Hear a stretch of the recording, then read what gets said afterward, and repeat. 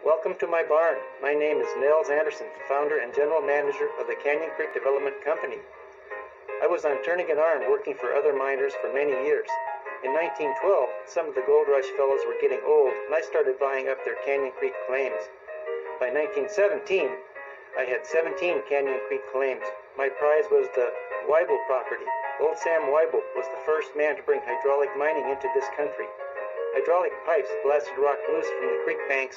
I intended to do Sam one better. I'd dam up Canyon Creek and mine the dry creek bed. In 1921, with money from a California investor, I hired 35 men, bought draft horses and logging equipment. I needed a lot of logs to build a 100-foot high dam, and young George Lindsay was my chief logger. Boy, could George handle horses. Take a look at this barn. The log joinery is crude because the camp was built for summer use only. Inside there are 4 horse stalls for the animals who hauled equipment from Hope and Seward to my remote site in Canyon Creek.